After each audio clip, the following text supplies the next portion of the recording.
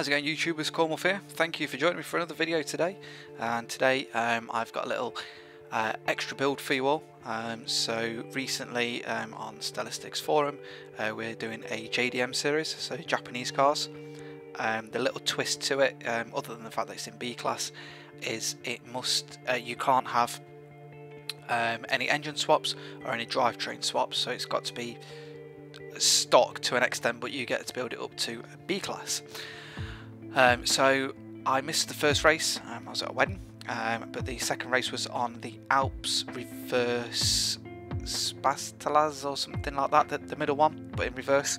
So you've got that nice big hill to go up. I chose this one, which is the Honda Civic 1997 version in front wheel drive. Myself and Mr. Filthy Piehole are part of Nakatomi Racing, so we went with a bit of a Japanese. It could be Chinese or something like that, but we liked it because it was off Die Hard. So we're Nakatomi Racing for this race. So he's done a lovely paint job for this, which you can find by searching for Filthy Piehole on there. So he's got it on the side there, just a few bits and bobs. It's got my number, and it's got a little bit of a quote there where it says, "If one day speed kills me, don't cry because I was smiling," which is a nice little quote for the JDM feel from Fast and Furious, because that's from Paul Walker. And we've just got a few bits there, same on the other side, and I think there's a little, it's blank roof this time. But yeah, so that's available on the storefront. My tune will also be available there, but I just wanted to share it with you in case there's a few tweaks you wanted to do for yourself. But please do give this a go. While this is loading, I'm just going to chat a little bit, because I got 9th overall, I think it was, in the entire race. I was in lobby 2 for this race. Wasn't quite quick enough to get into lobby 1, which was predominantly people in rear wheel drive cars. But I got 9th overall. I think I've almost got this in the top 1,000 on that track. However, next week, or this week, as this film's coming out, this video, sorry,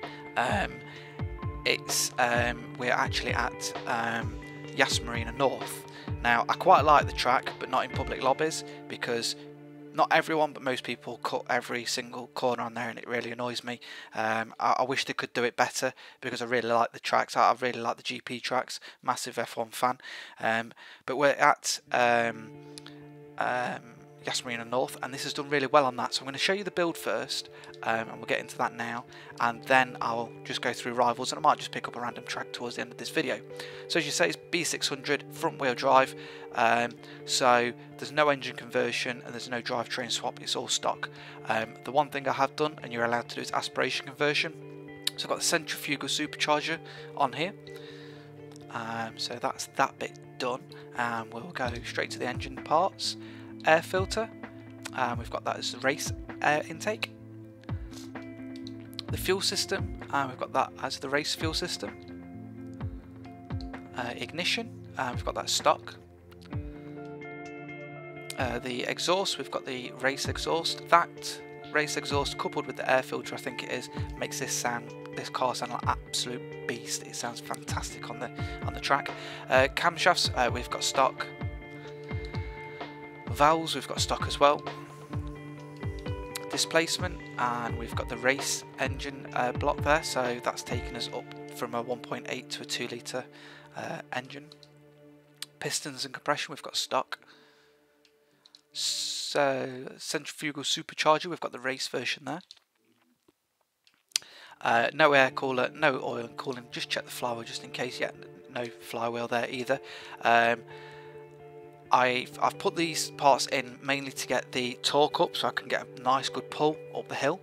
I might do a quick lap just to show you guys whereabouts it is, but I was actually overtaking cars up that hill because this car had such an awesome pull up there. So we'll go to platform and handling. Brakes are race. The springs and dampeners are race. Front anti-roll bars are race. Rear anti-roll bars are race. The chassis, I've just got the street chassis, so it's just the engine reinforcement bar, if you like, there. That just goes across the front of the the engine under the boot, just to get that front end nice and sturdy, which worked really well. And the weight reduction, we've gone with the sport weight reduction. And into the drivetrain, the clutch is stock as always. The transmission, we've gone with the sport transmission. Driveline, we've got the race driveline. Differential, and we've got the race diff. Tyres and rims, and the tyre compound is sport. Front tyre width is the 225s, so we've got a slightly wider tyre to help with the turning and a little bit of extra grip. And we've got the 235s on the rear, and that just helps because of how I've tuned the car. The back end was sliding out ever so slightly, so I've got a slightly fatter wheel on there just to help with that grip, so you can really wang it into the corners. The rims are sport rims, and they're the TE37s, which are really nice. They've got a massive weight reduction on them, which is fantastic. The rim size, we've got the 17-inch rims at the front, and we've got the 17-inch rims at the rear. So again, just to help with that cornering. Aero, the front bumper, we've got the Froza bumper.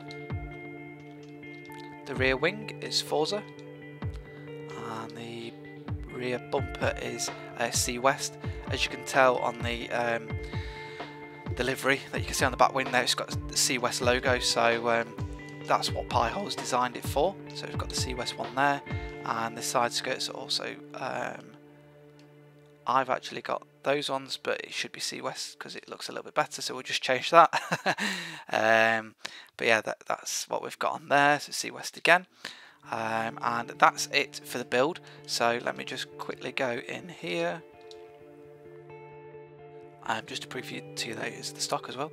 After the build day, you should have a speed of 6.4, handling of 5.2, acceleration of 8.0, launch of 7.3, and braking of 5.5. You should have power of 329 horsepower, 210 foot-pounds of torque. The weight is 2,218 and a front of 59%, the displacement of 2.0 litres. So we'll go into the tune and we'll get onto that bit.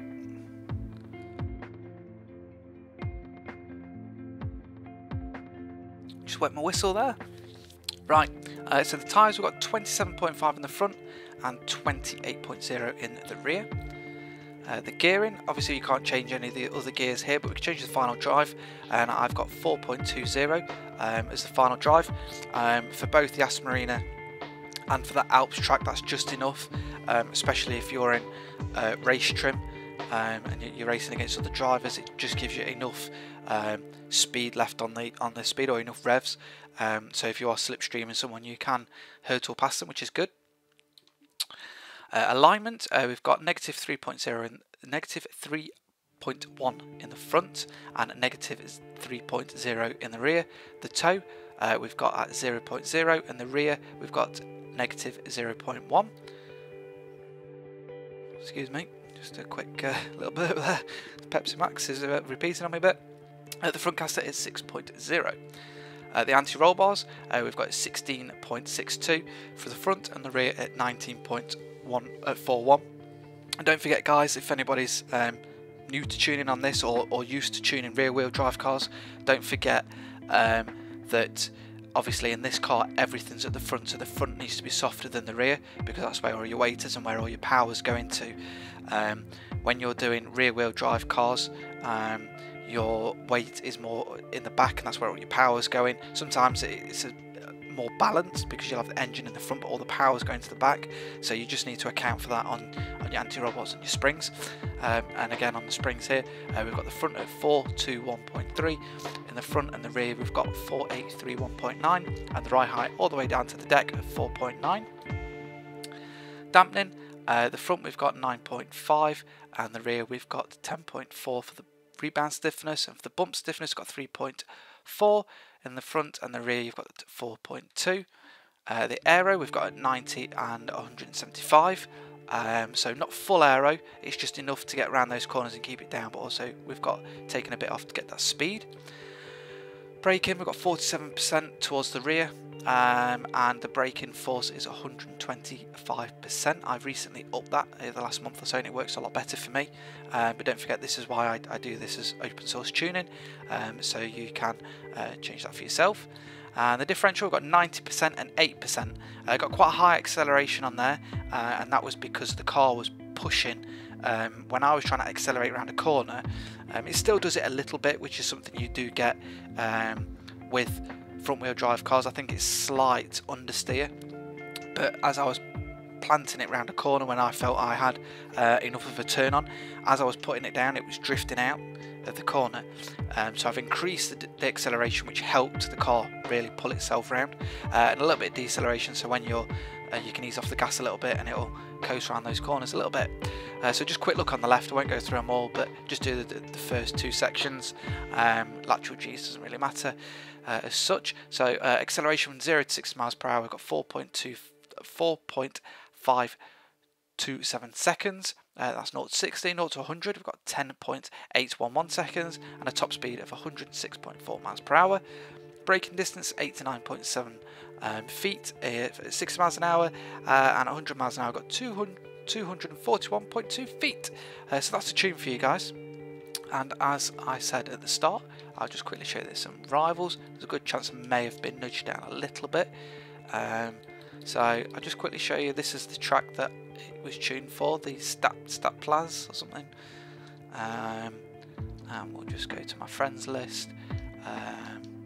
So let me just, near me, there we go. So I'm 1,337. I was a little bit higher up, obviously I've been nudged down a little bit. So it's not the best car on this track, but it's not bad. For saying that's a front wheel drive car, I think that's pretty decent. There are people out there that are faster than me, I'm happy to admit that. There's always someone faster than you, and that's what we aim for. And if I go here, 785, I was 77. Keep pressing the wrong one. What we got in front of us, so we've got a HS V GTS, a couple of Renault Clios, Toyota Supra, Ford Mustang. I'm not sure what the quickest car is on here. Renault Turbo, which presumably got the rally engine in, lots of straddles. So it's actually quite a competitive car to get this in the top 1,000. So let's see, let's take it for a spin somewhere, shall we? Just to finish this off. A couple of laps round top gear, yeah, why not? So, excuse me, just scratch my eye. Let's just have a quick look at rivals on here.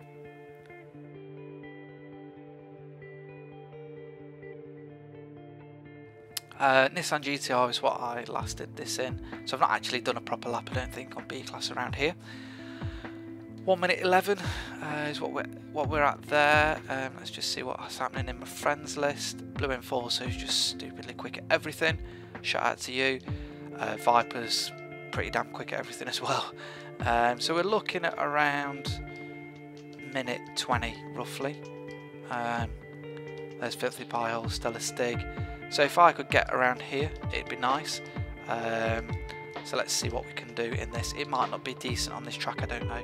So let's give it a go. I'll do some little jiggery poo editing, and we will.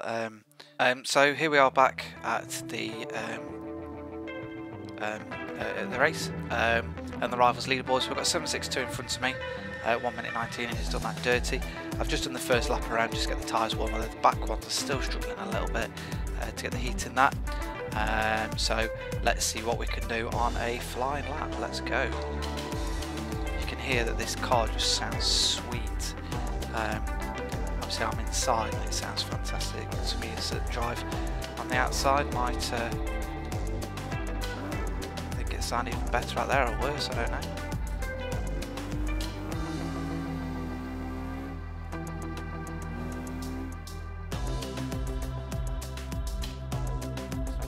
Since I've driven Top Gear, I have to say, but I do like the track.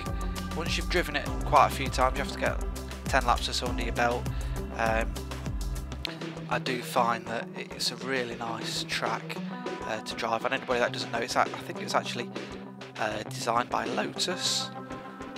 So it's got everything on a track that you need. So you've got your straights, you've got your corners and certain corners to get around. And that's what I think I remember reading or hearing somewhere. Be careful on that corner because of the slight push out. I swear this straight here is a little bit longer on the TV show.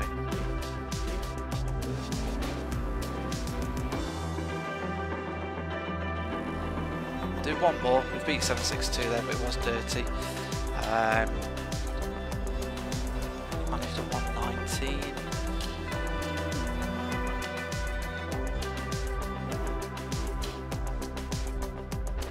Oh, that was from the previous lap where I dirtied it. Can't remember.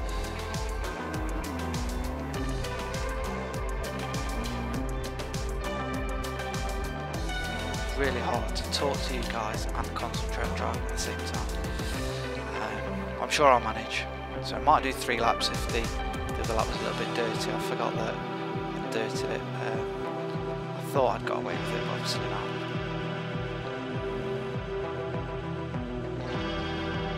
I hope you all like the new entrance video. So the money that I don't really make any money from YouTube, but from my patrons, that I've been raising theirs. I've brought you that nice new entrance there. Thought I needed a bit more of a professional looking entrance for my YouTube channel. So I've tapped someone on to do that for me, which is really good. You might see 2 different versions. I've got a long version and a short version. I'm just going to do another lap here. Yeah, the short version will be if I've got a slightly longer video than I need it. So the entrance is about 14 seconds long, but if I need something that's just a little bit short and sweet, so you guys aren't going to sit through it all, but I quite like it. It's got a nice wolf on there and it's nice and clean. Going to get it updated, get that logo a bit freshly done so it doesn't look as blocky, but yeah, all good things are happening. Got a few announcement videos coming up. Really looking forward to something you guys might be really interested in and potentially meeting me, but that's all to come.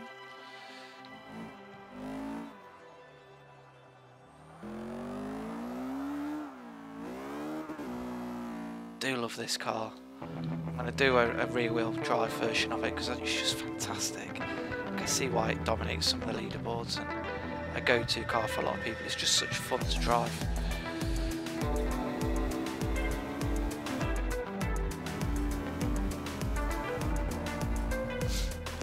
So I think if I was wanting to make this a bit more competitive on this leaderboard, I'd definitely have to just nudge the gear ratio up a little bit. It's not quite getting there, but there we go. So I managed a 119.225. So I'm just going to finish that, just see where we get in the world with that.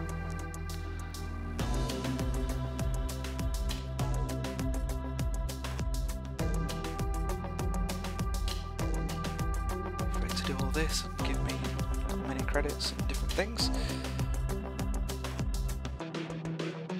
Don't forget, while I'm just waiting for this, that I've got the Cornwall Clinic, so anybody that's got a tune for a car or who's trying to tune up a car and you've got a build but the tune's not quite there, drop me a post below, send me a message, got my Facebook, on my Twitter, send me the details. So I need the build, what build you're aiming for, so like B class, C class, whatever, and the tune that you've got on that car currently, and I will do a video. I've got a few videos coming out for that. I've got a couple of people that have sent me some stuff. And what I'm going to do, excuse me, is I'm going to do it in 2 parts. The first part is going to be your build, your tune, and then I'm going to show you where you can make adjustments to hopefully make it a little bit more competitive, and then do that on like a live commentary. And then the second part of that is going to be my tune and my build on that car as well, just so you've got something to compare it to, and just to show you something different that I would do with that car. If I haven't tuned it already, obviously if I already have, then point in the direction of that, or I might just do another tune. That's that. So anyway, so without doing any adjustments, got into 1,828, which isn't too bad. Could probably get it a little bit quicker, but I'm pretty happy with that. if I knocked just over a second off that, just under the top 1000. So let me know what you find this really competitive in and where you find it really good in. Really interested to know, especially with it being front wheel drive. It's just something a little bit different. Obviously front wheel drive cars do suffer a little bit, and then again so do four wheel drive cars, not quite as competitive as rear wheel drive cars. But yeah, give it a go. So thank you very much for joining me on this one. Don't forget to smash that like button, subscribe if you're not already a subscriber, leave a comment if you've got any comments. Appreciate you viewing and all that, and I shall see